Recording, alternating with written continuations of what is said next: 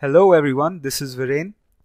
Firstly, thank you for taking out time to see this video, and hopefully by the end of it, you're going to know how to set up a Facebook page of your own. So without wasting any time, let's get started. You're going to have to go to Google Chrome or whatever browser you're using, log on to Facebook and visit facebook.com/pages.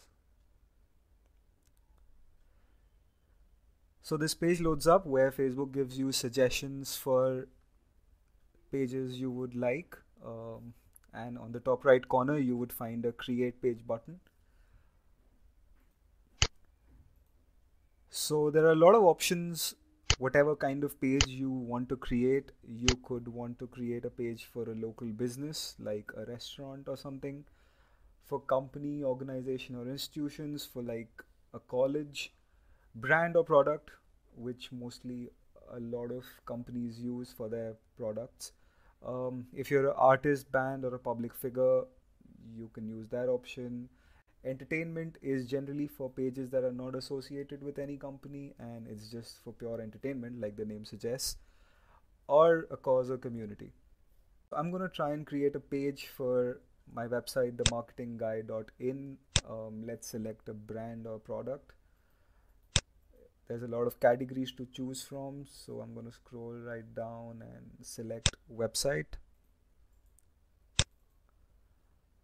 You add in your brand name. For me, it's The Marketing Guy. And let's get started. So there are 4 basic steps in creating a Facebook page.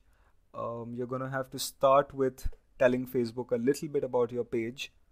So let me just go to my website, themarketingguy.in, where I already have a little about written. And I'm just going to copy paste this.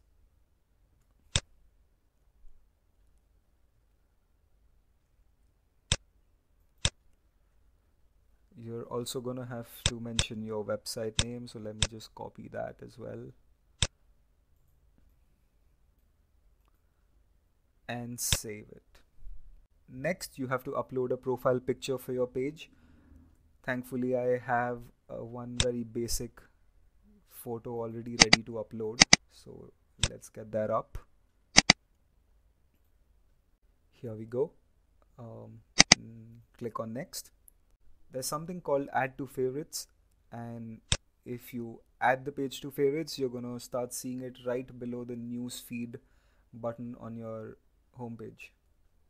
Let's click on next.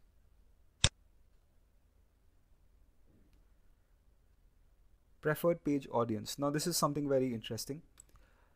As you all know, there are thousands and millions of people on Facebook, and not everybody is an audience for your page.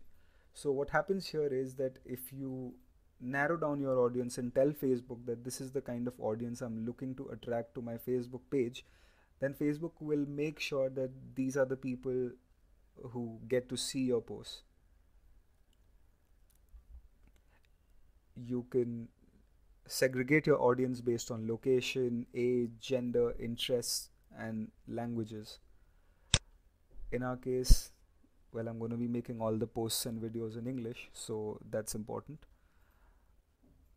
I don't really want to segregate people based on their location or age or gender as such, because I'm going to be posting mostly about marketing. So it makes more sense to narrow down the interest group to marketing.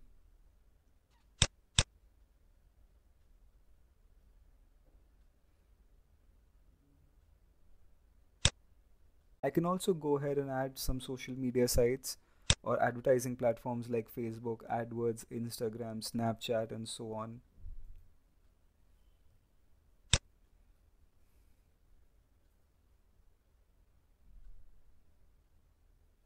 I think this is good for now, and we can go ahead and save this audience. And congratulations, you have your first Facebook page set up. Let's just briefly go over everything that you see on this page. Firstly, you can add a cover photo. I have one prepared for my page. There we go. You can save this.